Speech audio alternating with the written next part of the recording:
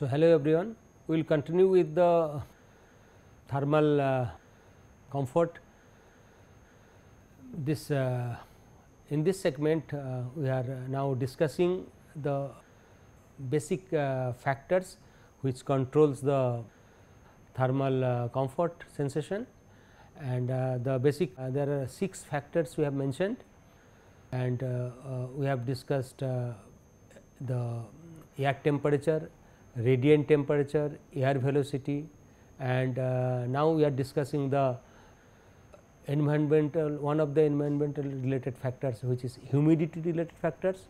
So, which is extremely important, the factor that typically, and this humidity related factor we cannot consider in isolation, it has to be in combination with other factors like air temperature or radiant temperature. Typically humidity between 40 to 70% relative humidity does not have much impact on thermal comfort, and if it is more than that, it is in 70% and particularly in warm condition. So, hot and humid condition, then main problem would be that our body will not be able to evaporate whatever sweat it generates. So, it will not be able to evaporate. So, then the evaporative cooling will not be there. So, high humidity environment have a lot of vapor in the air, which prevents the evaporation of sweat from the skin. So, at high and hot humidity, so it is extremely uncomfortable, but if there is air flow at that humidity, so we may feel comfortable. So, it is related to the air flow also. The evaporation of sweat is the main method of heat loss of human in hot environment, as we have seen.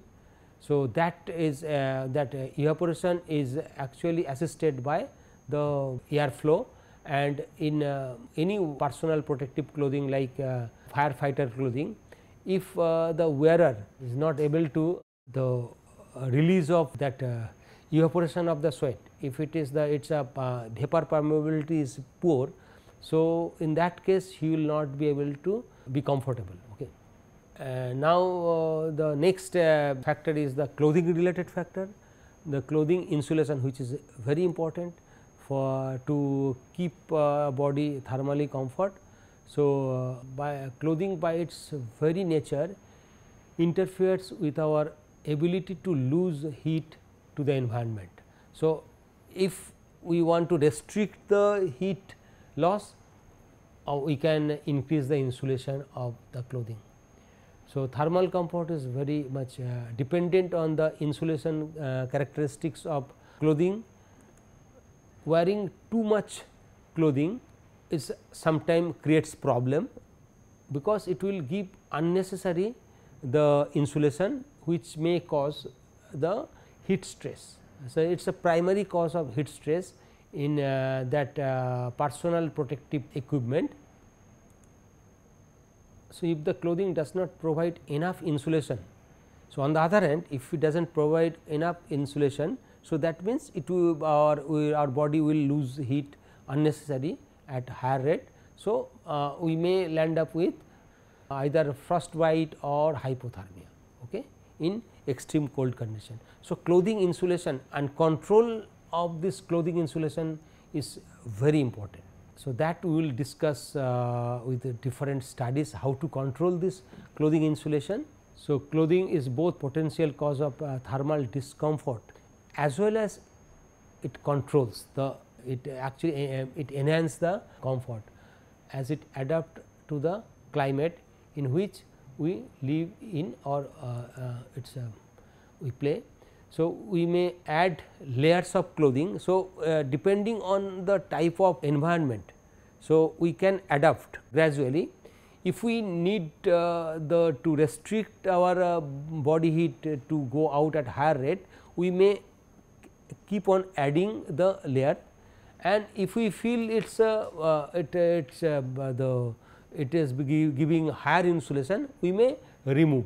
So, that way by changing the type of clothing we can control the our heat balance. So, it is important to identify how the clothing may contribute to thermal comfort or discomfort. So, for a particular condition, so for a particular air temperature in front of radiant heat temperature or in a particular air humidity or air velocity.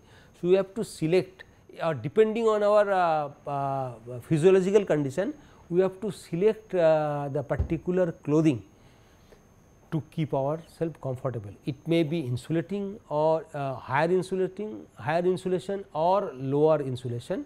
So, accordingly we have to select our clothing. So, it is very important.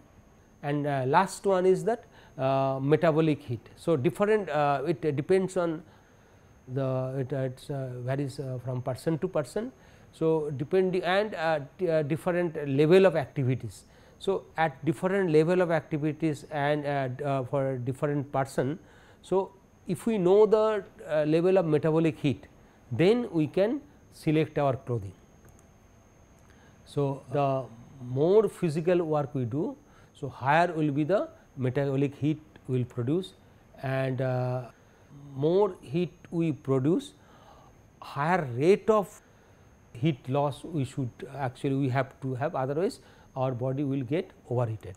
So, and the impact of metabolic rate on thermal comfort, it is very critical.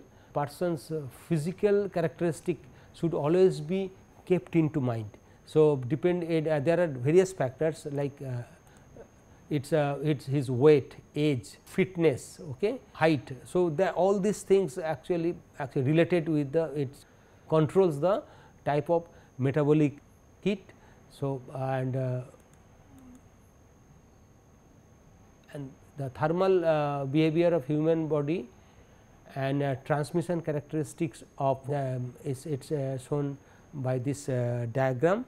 So, heat actually heat flows in and out by conduction, convection and radiation or by sweat evaporation.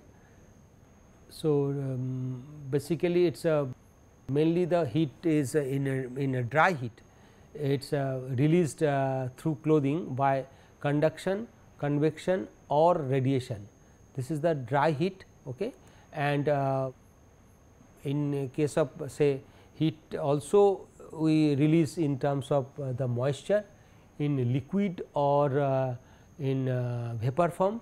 So, in the form of latent heat at various phase, it actually we release heat transferred by this process of condensation or evaporation or by freezing or melting. So, the latent heat at different form it gets transferred. So, moisture transmission through clothing we will discuss in the next segment in detail by water vapor diffusion, okay, convection in void space within the textile structure, moisture diffusion in fiber surface, liquid water diffusion through capillary, which we normally know it is known as the wicking characteristics, capillary channel, moisture condensation. Sometime moisture gets condensed if the path is longer and it is an extreme cold condition, it gets condensed or evaporates and freezing or melting may take place. So, these are the moisture related phenomena, and clothing assembly and this entrapped still air influence the heat and mass transmission of the human. So, in heat transmission actually majorly depend on the how the clothing entrap the still air. So, that we will see that by controlling the amount of entrapped heat, we may control the heat and mass transmission. So, if we can entrap more and more air inside the clothing ensemble, so we can increase the insulation without increasing the mass, without increasing the amount of quantity of material. Also, we can control the moisture transmission. So, if we see the generation of body heat, that is biological and physical activities in terms of metabolic heat. So, its thermal comfort is achieved by release of heat, by sweating, by various other physiological activities. So, we can achieve the thermal comfort, and it's basically through, we have to do all these things through clothing, and by the means of the heat transmission through clothing. One is the dry heat transmission through the clothing by conduction, convection and radiation. Another way is that through moisture transmission, that is water vapor diffusion, liquid moisture diffusion through fiber, or various through various mechanisms. This part we will discuss when we will discuss the moisture related comfort aspects. Now, we are going to discuss in detail the dry heat transmission. So, as we have mentioned that with the increase in activity, human activity, our the metabolic heat generation increases. So, as we increase the activity, so it generates more and more heat. So, we can see that at when we sit we sleep, it generates around 35 to 45 watt per square meter. That is the type of heat we generate, but when we play an high active game, so we may generate approximately 10 times of that heat we generate. Now, let us try to see our human body how. So, if we see our human body, it, as we have discussed that it receives heat, it does not reflect back. So, human body absorbs all the electromagnetic radiation. So, that is which is the nature of the black body. So, human body we can consider as equivalent to black body. So, no EMR, electromagnetic radiation pass through or reflect. Okay. So, the object appears black when it is cold, that is why it is called black body.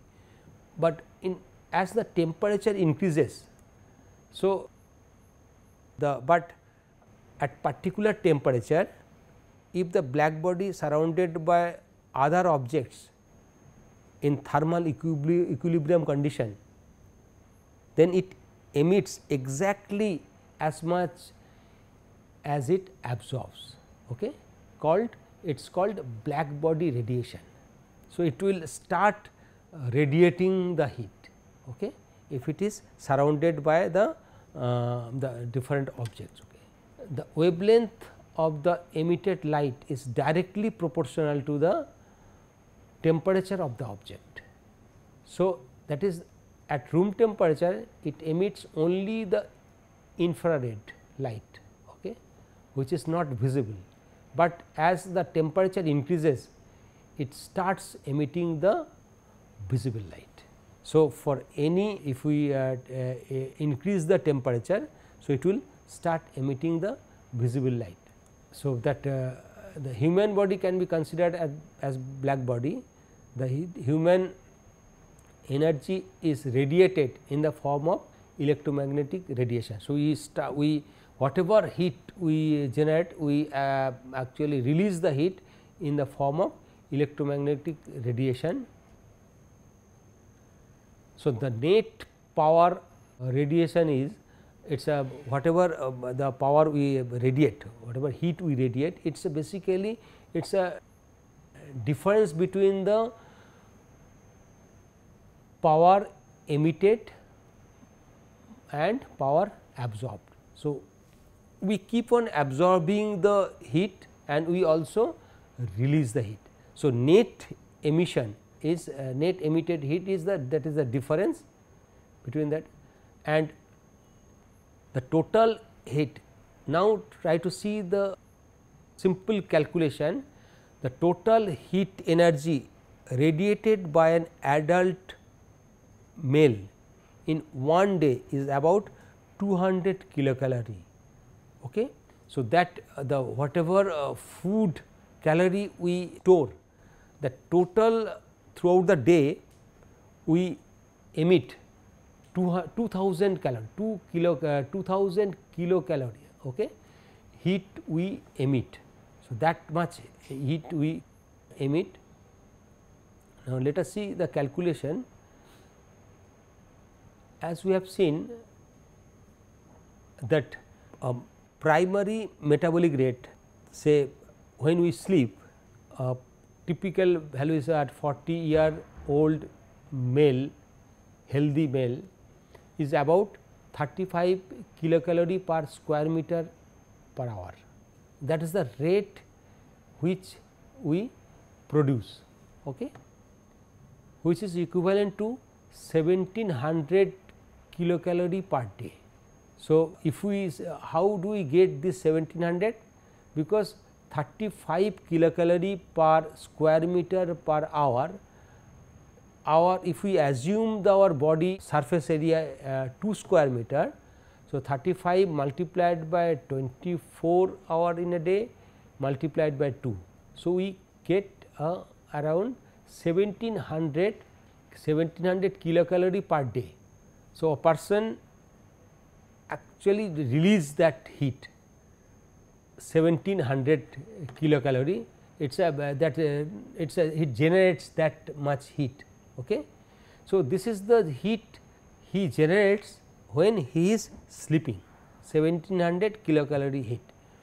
Now, if we see when he is little bit active, we normally do not sleep 24 hours, if we active. So, average activity, if we see, it is typically it is a 70% more than this 35. So, its average activity, it is 50 to 70% more than that when he is sleeping. So, that means it is a 50 to 70% greater than the basal rate. So, ultimately what are we getting? So, it is if we see 70%. So, 1700 he is generating for 24 hours multiplied by 1.7. So, multiplied by 1.7. Okay. So, the thermal loss, that is mechanism of the body, it is a conduction which is very low. We have already seen earlier, through conduction it is a low, because most of the textile materials are insulating in nature. Even air is insulating. Convection is very high when it is very significant, when it is air is blowing, it is a forced convection. Radiation is very high. Sometime if in case of forced convection, when air velocity is very high, so it may actually suppress the radiation also. Otherwise, radiation is generally very high, and then evaporation. So, in case of if the dry air condition, so humidity is low, so evaporation will be high. So, we are discussing the radiative heat. So, radiative heat loss, the heat loss by radiation is approximately 2/3 of the total heat loss by other total method, total mechanism. So, conduction, convection, radiation and evaporation, among all this, if we take all this together, 2/3 of this is by the radiation, as radiation is normally high. So, that means if we see 1700 is the heat he is generating throughout the day when he is sleeping, multiplied by 1.7, because he is not sleeping, he is active.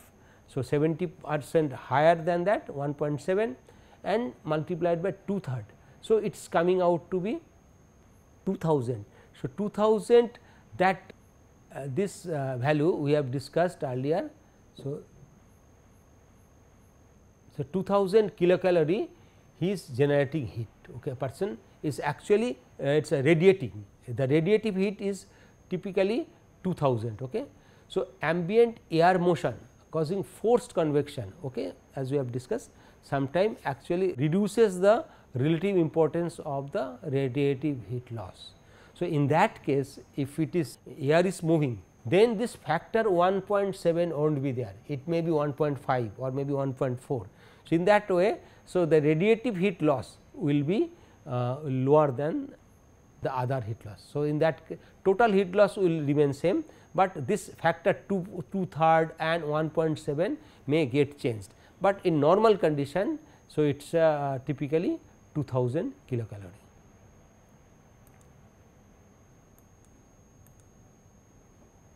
So, another thing is that our as we have discussed, it is not steady state condition. Our body cannot be it is normally it is not in steady state condition, and heat flow condition is always in dynamic. So, basically throughout the year season changes. So, our temperature gets changed in summer, winter, even its humidity condition changes. And in addition to this, the atmospheric condition like temperature, vapor pressure, air velocity is always change. So, it is but if we feel that okay, a particular cloth will keep ourselves comfortable throughout the day, throughout the year, it is not possible. So, due to all these variables. So, internal body condition also changes. So, our metabolic rate, our activity level also changes. So, accordingly if we want to keep ourselves comfortable, thermally comfortable, we have to actually use different types of clothing. So, our total thermal behavior always changes depending on the quantity of food consumption also, okay, nature of activities. So, these are the factors which come. So, discomfort arises when there is an imbalance. So, these are the conditions, the summer, winter, our activity level, our type of air velocity, type of vapor pressure. So, all this activity, all these factors actually controls the thermal comfort nature, but we feel discomfort when there is an imbalance between the atmosphere and internal condition. There has to be proper balancing of heat balancing, otherwise we will feel uncomfortable. So, the clothing requirement should be balanced with the external atmospheric condition and internal heat production. So, that these things always changes. So, our external environmental condition always changes, our body physiological condition, body heat production is always changes, but our clothing has to be such that it keeps the balance, okay, so that we feel comfortable. So, that means our body core temperature should be around 37 degrees Celsius irrespective of anything, any climatic condition, okay, and any physiological activities. Okay. So, under steady state condition, although we hardly reach any steady state condition, the energy produced by the body should be equal to the rate of heat transferred from the body. So, we know that it is a typically it is a 5 mechanisms: conduction, convection, radiation, evaporation and respiration. So, if we assume that the heat exchange from the unit surface area of body to the environment, then the general heat balance equation is this.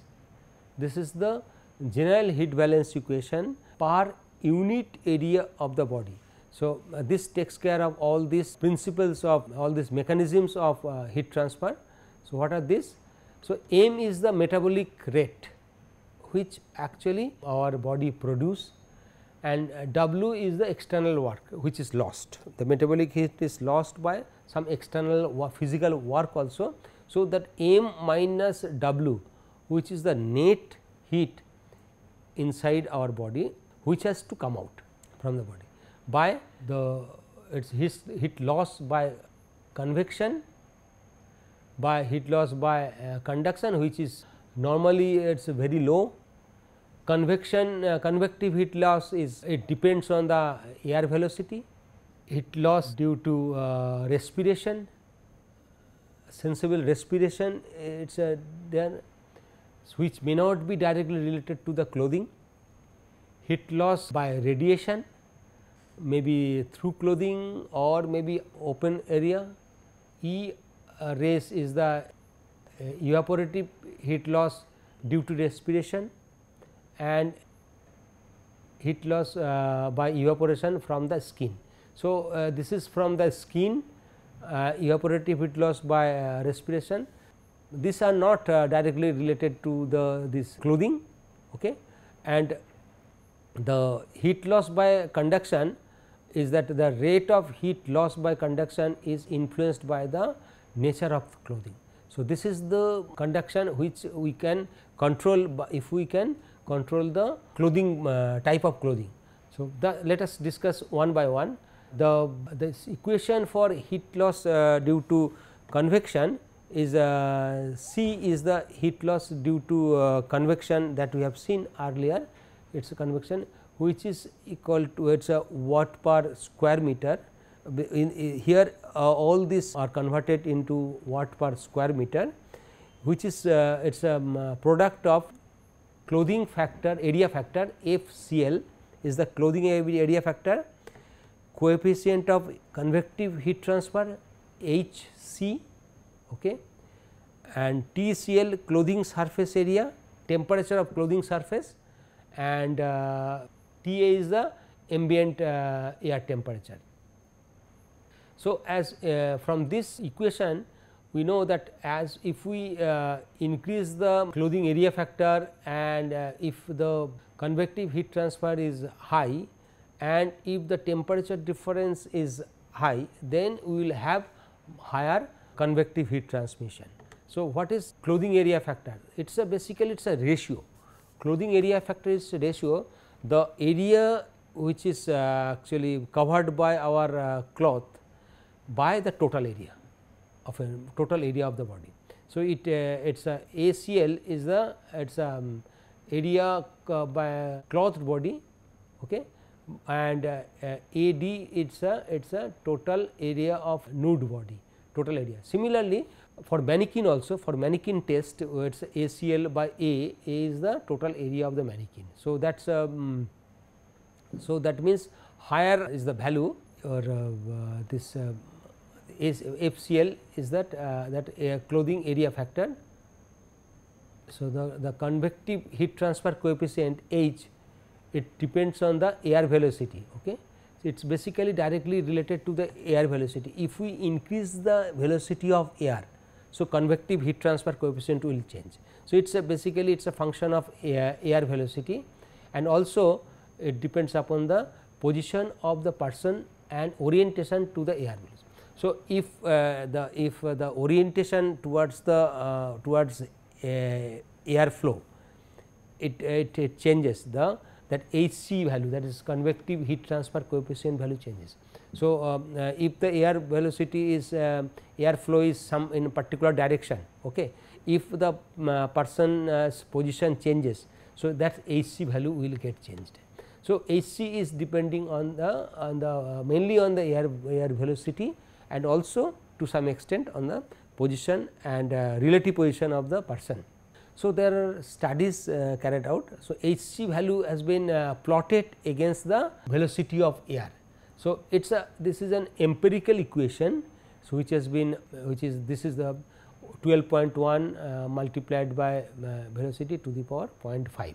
So, this is the empirical equation from where we can get some idea about the value of this HC. This is the coefficient, and clothing area factor FCL we have that clothing can be evaluated by following empirical equation. So, that we know the clothing area factor is the ratio, but there is another empirical formula which is related with the flow of the that is insulation of the clothing. So, this is the clothing area factor FCL.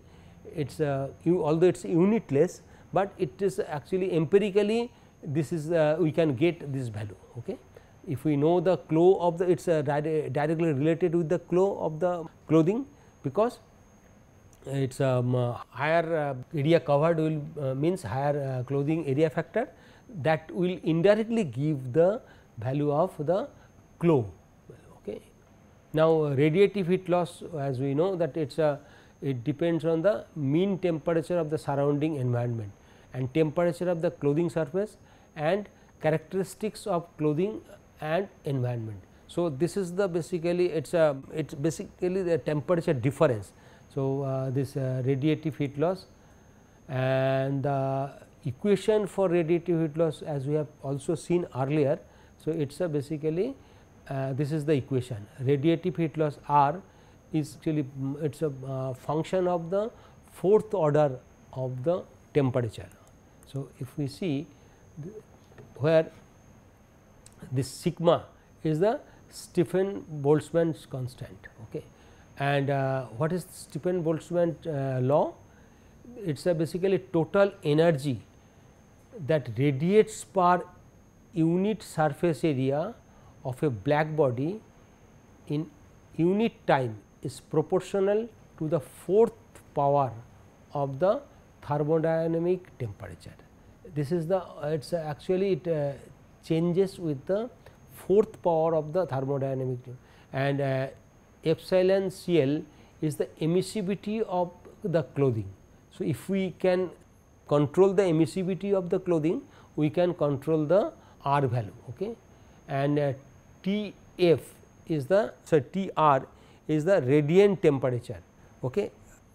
That is, if the radiant temperature here it is a less than it is that is the temperature of the surrounding environment, it is here in this case if it is less than the body the clothing surface temperature, that means we will release the heat, and Vf means it is a view factor between body and surrounding, okay.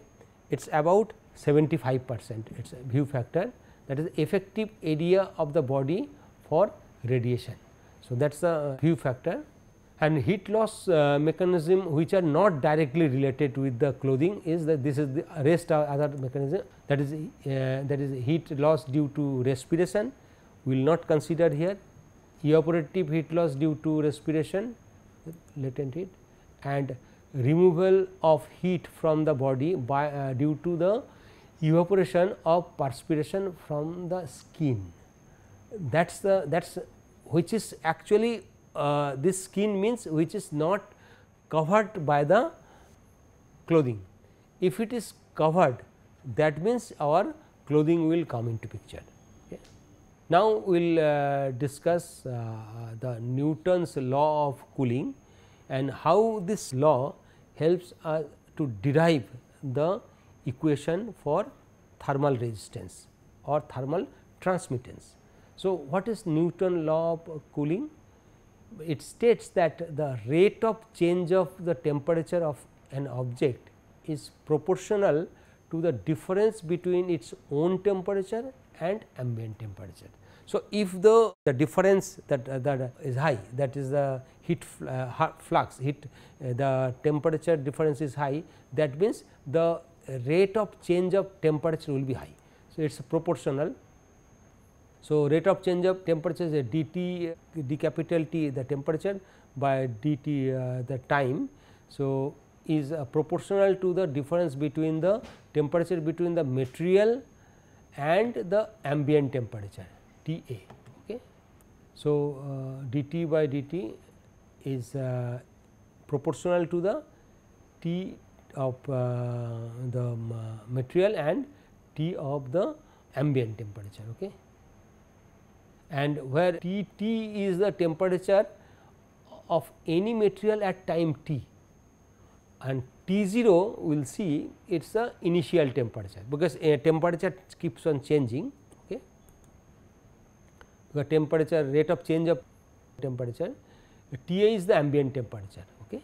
So, at any time at initially it was T 0. So, at after certain time its rate of change of due to temperature change it has become T T. So, this rate is proportional to the temperature difference. So, initially if it is say it is say at lower temperature. So, it is so that time the temperature difference was high.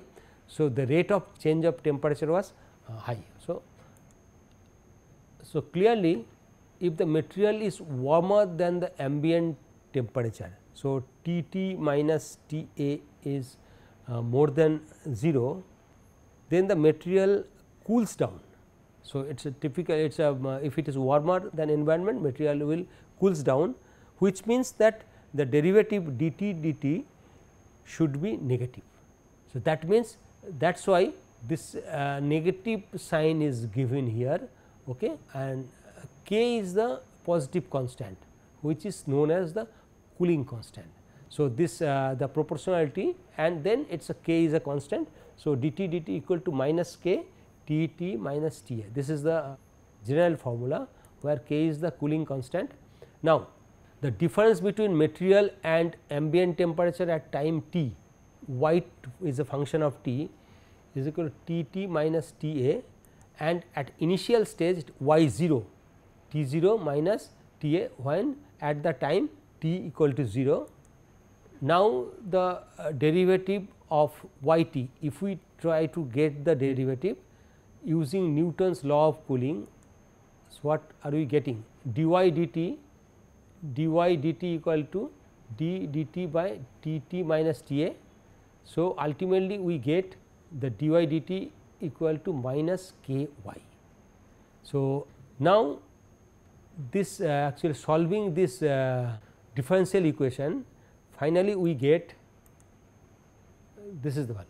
So, if we solve this differential equation, y t equal to y e to the power minus k t, this is the solution of this differential equation, where and we if we replace y t by T t minus T A and y 0 by T 0 minus T A.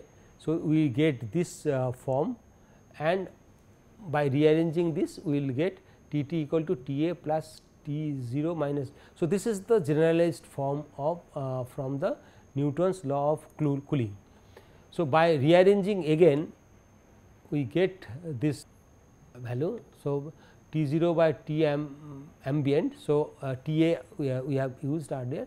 So, T 0 minus T ambient equal to E to the power 1 by R C multiplied T. So, here if you see k is the cooling constant has been replaced by 1 by R C, where T is the temperature of the body at a particular moment, T 0 is the initial temperature of the body, T ambient temperature, T is the cooling time, this T is the cooling time, and this R is the thermal resistance.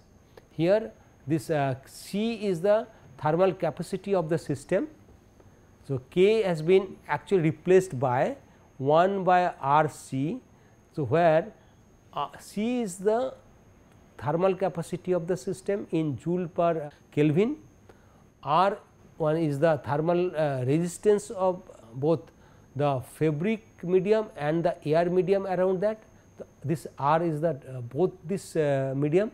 Now, if we try to segregate, and that R becomes R 0 plus R, where R 0 is the thermal resistance of air and R is the thermal resistance of clothing layer.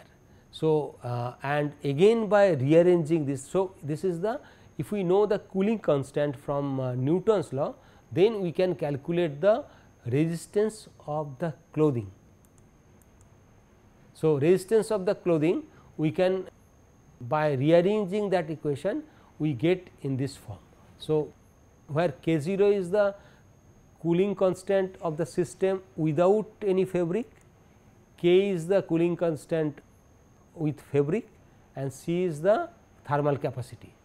From there, now this is one way of expressing the thermal resistance of the clothing.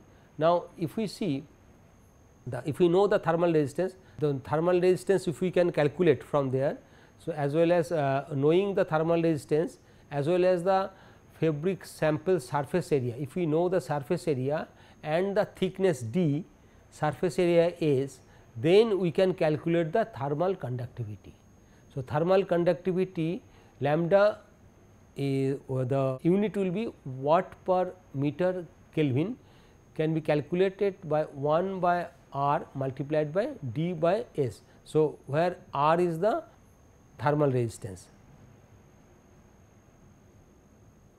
Another way of looking at that is we can measure the heat transfer coefficient H.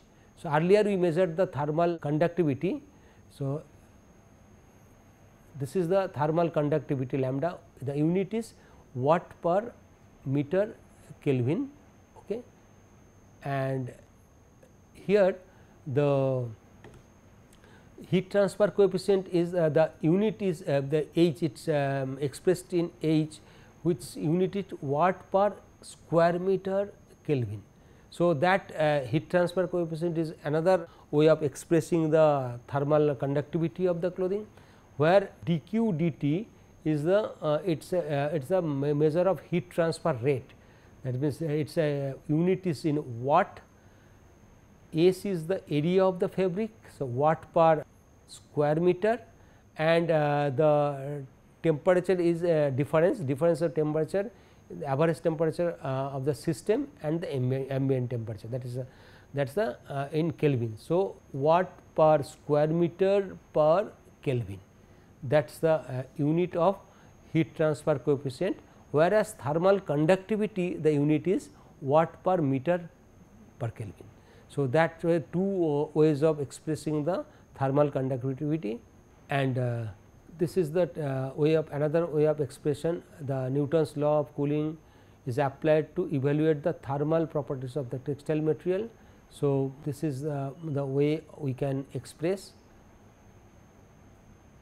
Now, after knowing all these things, so if we know that the amount of heat and thermal capacity, so that we can calculate the temperature of the body. Okay. So, dq dt into R is the thermal resistance of the body. So, this R we can calculate. Now, after all these things are steady state heat transmission, then next is the transient heat transmission of through clothing. So, what is transient heat transmission? The human body, it is normally it is in temperature of human body is it is 30 degrees Celsius, 37 degrees Celsius, sorry, and the skin temperature we know it is around say 34 degree mean skin temperature, and clothing if we see, clothing temperature is normally it is less than the skin temperature. If it is there, then heat will flow from the skin to the clothing and we will feel coolness. So, this phenomena is called transient heat flow, and the detailed transient heat flow behavior we will discuss in the next class. Till then, thank you.